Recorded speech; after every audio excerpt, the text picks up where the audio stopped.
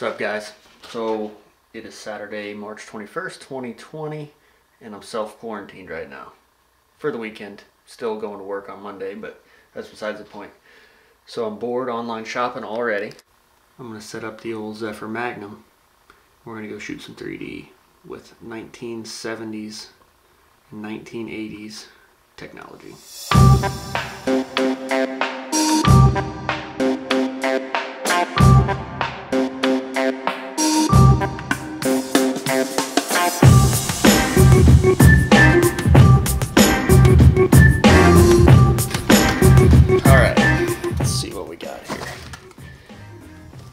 We got an Easter card. This lady is awesome. Dear Cameron, I want to thank you for your purchase. I hope you get lots of use out of this site. I want you to know that I do appreciate your business. I hope you're having a wonderful and blessed week. Stay safe. Thanks so much. Lisa Seigler. Lisa, I'm sorry if you didn't want your name out there, but you're awesome.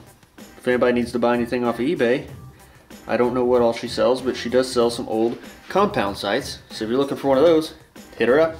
Thank you, Lisa. Ah, sweet. She threw in some Duck Dynasty stickers for me. So, just an old black ProLine sight. This is with the brass pins. This is cool stuff. I actually used a little bit of both of these sights. I used the pins and this main mount off of the pin sight, and then I used the crosshair housing and guard. Just because everything was fitting a little funky and I just thought it'd be better. So I mismatched a couple of things, which is pretty funny. It all went together just fine. Now I'm gonna put the stabilizer on here. And it doesn't fit either, so that's okay. So I'll just try a stabilizer off one of my other compounds, see if it'll fit. So I was hoping to go a little more old school than a bee stinger, but I think the brass pins and the compound itself from 1970 will suffice. Alright, there's only one thing left to do, and that is tie another D-loop. So where my rest initially sat, my feathers were going to contact the pin guard, so I had to bring that down. And I'm not going to fix this, but there's a knocking point here. I'm just going to leave that alone. I'm going to tie a loop on the bottom point. We'll go see how this thing shoots.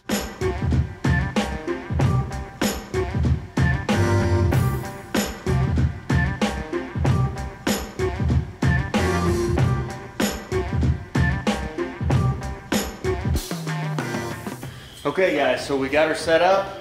I got a few arrows here and I'm gonna shoot at 10 yards. I don't really know how to tune this bow and don't really want to spend the time doing it. So basically all I did was square it away to where I eyeball tuned it, and that's even a little different because of how close this rest has to be to this riser. But I'm just gonna shoot a group here at 10. It'll be close enough I don't miss the whole bag. And I'm probably not gonna do a lot of tuning. Probably gonna be more just getting the sights set and going from there.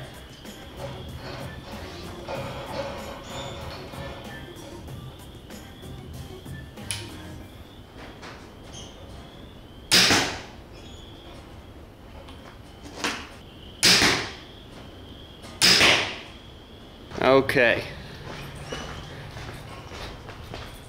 So here's a 10-yard group. Now that's not super exciting as far as a group, but I'm not terribly mad at it either. I don't know what to expect out of this. So here's what I'm gonna do. I'm gonna move that pin quite a bit up. I'm just gonna go shoot a group at 20 yards. I will say the biggest difference with this bow than a fairly modern compound is that it's got a super spongy wall, so you could really ink into it or you can stay really light, and I imagine that's going to make a big difference in your ups and downs. So it'll be neat to kind of figure this out. Let's go shoot at 20.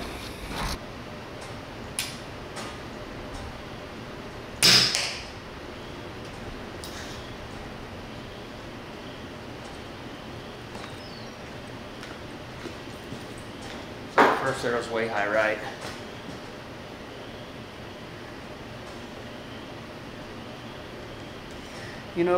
So now the big selling point is micro adjustment pins and all that. These are more micro adjust than anything else. You've got two knurled sections here. This one closest, you can loosen that and adjust your up and down very minusculely, and it doesn't change when you tighten it. And then if you loosen this, you can thread that pin in and out. I'm not so sure we're making strides forward with this. I kind of like this. So any of you sight manufacturers, bring back the threaded pins, baby.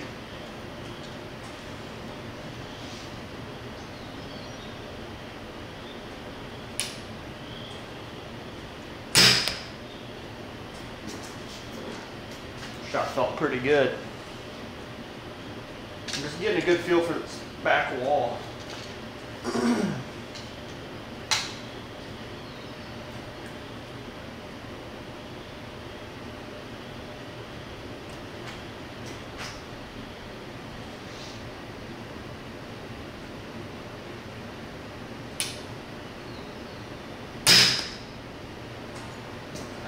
Go check these. All right, guys, so I'm no Robin Hood.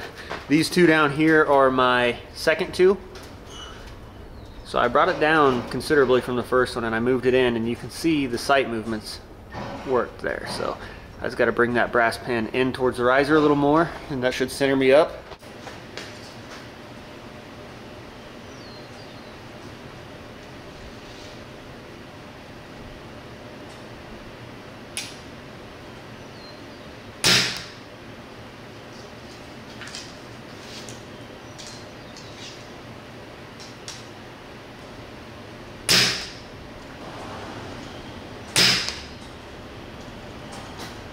Alright, so there's a good group, I think. I forced that last one a little bit. So right off the bat, I can tell you this old compound shoots plenty well, but it is a flaw pointer outer for sure. Man, I just couldn't get that last one in there. So there's my group at 20 yards with the Zephyr Magnum. I can do better than that. Let's shoot another one. I don't want y'all to think the bow is as bad as I am.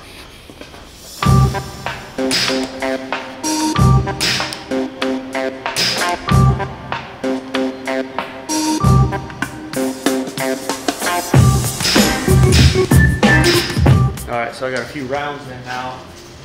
I can tell you a few things.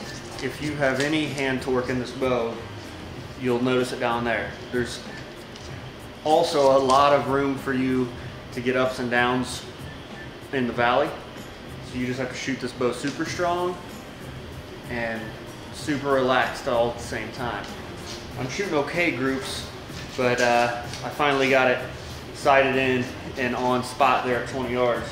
So this group is going to be my score. So I'm going to go hang a Vegas face on there. It's all shot up, but still can give us an idea of what these look like.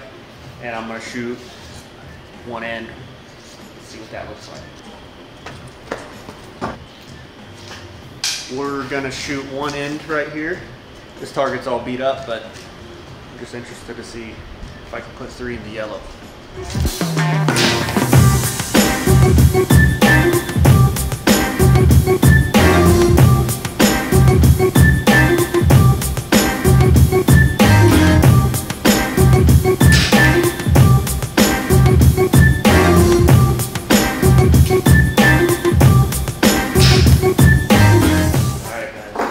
There's one end on a Vegas face with a 30-year-old bow, with a 40-year-old bow. All right, let's see how we did. I think this was okay.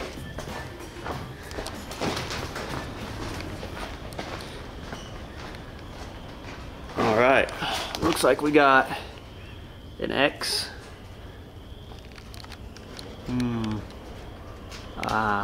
Barely out. Okay, so we got 2 9s and an X, but they were all low right. So see, this could be a sight adjustment. Could be shooting perfect 30Xs out here. All right, guys. Well, I'm gonna cut this video here. you know, I've got a pretty good idea now of what this bow's capable of. That's pretty decent shooting. I am interested to get this on a 3D course and see what I can do. I just don't know when they're going to be open. So if you guys think of anything else cool that I can do with this bow to test it out before all this stuff is over with, talking about the quarantine, let me know, and we'll do some kind of a challenge or whatever. See y'all next time.